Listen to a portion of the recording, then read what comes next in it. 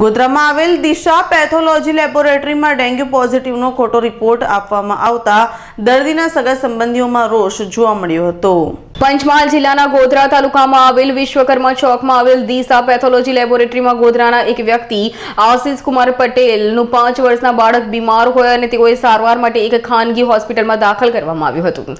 આ હોસ્પિટલના ડોક્ટર દ્વારા બાળકના રોગનું નિદાન કરી સારવાર થાય તે માટે લોહીના સેમ્પલ દિશા લેબોરેટરીમાં મોકલી રિપોર્ટ કઢાવવામાં આવ્યા હતા। આ રિપોર્ટમાં દિશા લેબોરેટરી દ્વારા બ્લડનો ડેન્ગ્યુનો પોઝિટિવ લખી ખોટો રિપોર્ટ આપવામાં આવતા માસૂમ બાળકને ડોક્ટર દ્વારા ડેન્ગ્યુ પોઝિટિવની સારવાર ચાલુ કરવામાં આવી હતી।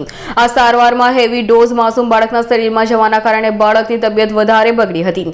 તેના કારણે બાળકના પિતાએ વધુ સારવાર માટે વડોદરા ખસેડ્યો હતો। ત્યાંના ડોક્ટર દ્વારા માસૂમ બાળકના લોહીનું લેબ ટેસ્ટ કરવામાં આવતા ડેન્ગ્યુ નેગેટિવ રિપોર્ટ આવ્યો હતો અને આ ડોક્ટર દ્વારા કહેવામાં આવ્યું હતું કે ગોધરાના દિશા લેબોરેટરી દ્વારા ડેન્ગ્યુ પોઝિટિવનો ખોટો રિપોર્ટ આપવામાં આવ્યો હોવાથી ગોધરાના ડોક્ટર દ્વારા ડેન્ગ્યુની સારવારમાં હેવી ડોઝ આપ્યો હોય તેની આડઅસરથી માસૂમ બાળકની તબિયત વધુ લથડવાનું સામે આવ્યું છે।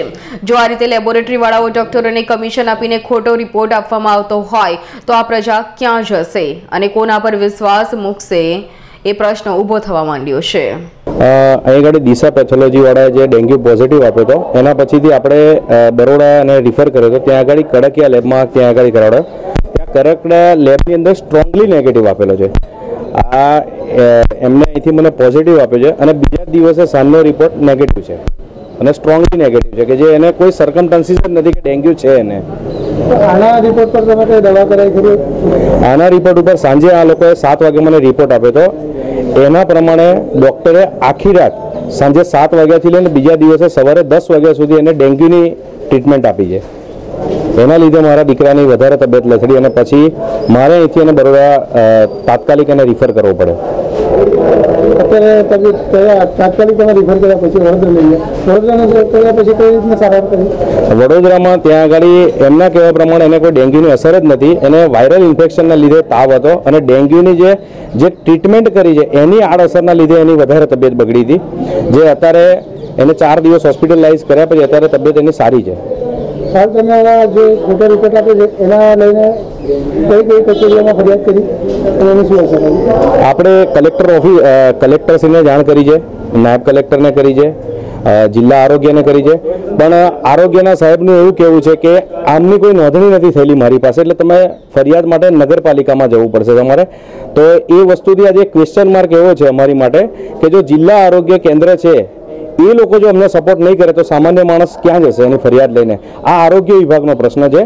અમે પોલીસ વડાશ્રીને બી કરી છે, ડીવાયએસપી સાહેબે મને કીધું છે કે આની અમે તપાસ કરીશું અને ચોકસાઈપૂર્વક તપાસ કરીશું કે આજે તમારો દીકરાનો તો તમે એની સારવાર કરીને એ બચી ગયો છે, પણ નેક્સ્ટ ટાઈમમાં ફ્યુચરમાં કોઈનો દીકરો કે કોઈની જાન જોખમમાં ના મુકાય અને જો કદાચ કોઈનો જીવ જોખમમાં હશે તો એને જવાબદાર કોણ? તંત્ર રહેશે કે આ લેબના ડૉક્ટરો રહેશે? પોલીસ ફરિયાદ લેવા માટે પોલીસ ફરિયાદ માટે હું ગયો હતો એ ડિવિઝનની અંદર, તો એમને ફરિયાદ મારી નથી લીધી।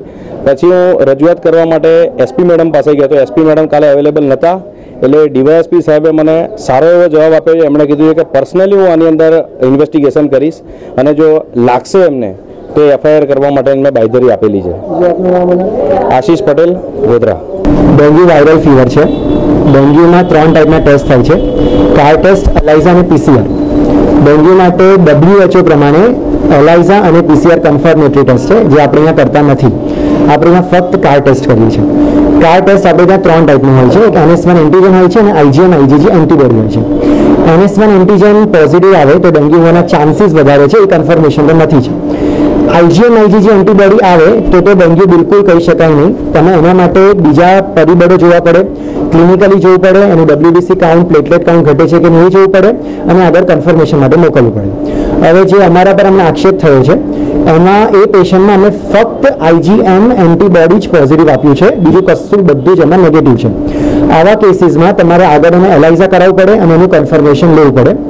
જે બરોડાની લેબોરેટરીની વાત છે એ લોકો એમાં એલાઇઝા અને પીસીઆર નામે ટેસ્ટ કરે છે, એટલે એ બંને કન્ફર્મેટરી ટેસ્ટ છે, એટલે એ જે રિઝલ્ટ આવે એ પછી તમારે આગળ એના પર જવું પડે।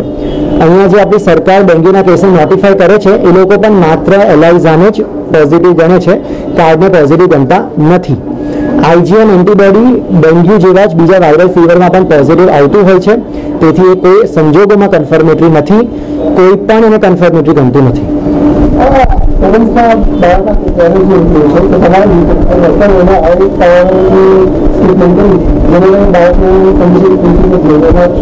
ઓકે, અમે લોકો આ કાર્ડ ટેસ્ટ કરતા હોઈએ છીએ.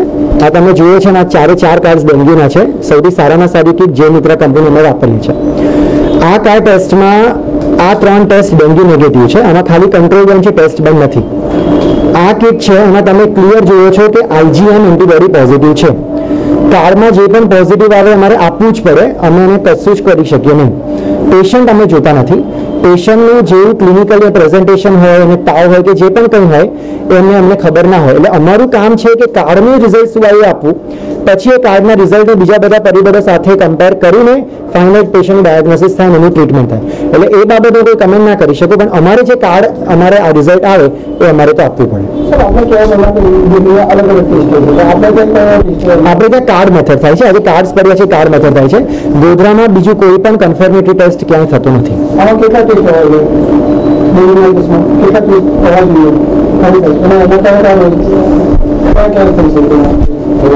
એટલે ડેન્ગ્યુમાં એલાઇઝા અને પીસીઆર હોવું જોઈએ, પણ એ બંને મોંઘા ટેસ્ટ આવે છે, એટલે આપણે અહીંયા કરવું ફિઝિબલ નથી રહેતું. આપણે ત્યાં કાર્ડ ટેસ્ટ થાય છે. કાર્ડ ડોક્ટર હર્ષ શાહ, હું પેથોલોજીસ્ટ છું. સિરાજ જરગાનો રિપોર્ટ, ગોધરા.